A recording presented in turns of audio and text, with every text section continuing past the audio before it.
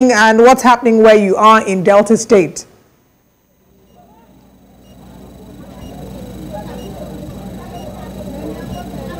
Good morning. We have Honourable Ibori-Suenu here to take her vote, but we just want to quickly ask her a few questions about this particular polling unit here in Ogara, Delta State. Good morning, ma. Hi, good morning. How are you? Fine, thank you, ma. Please, can you tell us what you think about this current election that is going around in the country, especially after the presidential election? It seems like there is no turnout of voters in different polling units around Delta State. Can you say why? Do you think there's any reason why in particular?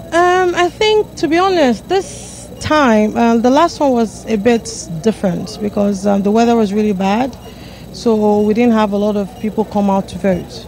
But as you can see the crowd here today, because this is where I vote, you can see the massive crowd that turned out to cast their vote today.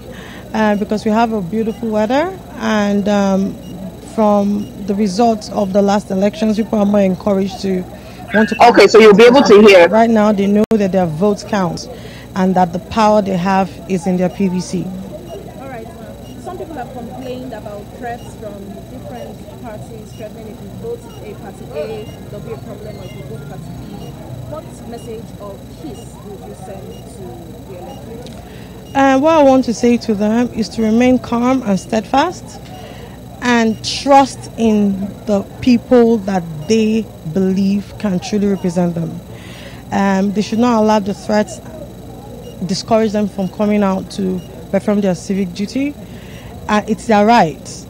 It's their right. So what I want to say to them is that please come out en masse, trust in yourself, and understand that the future of Delta State is in your PVC.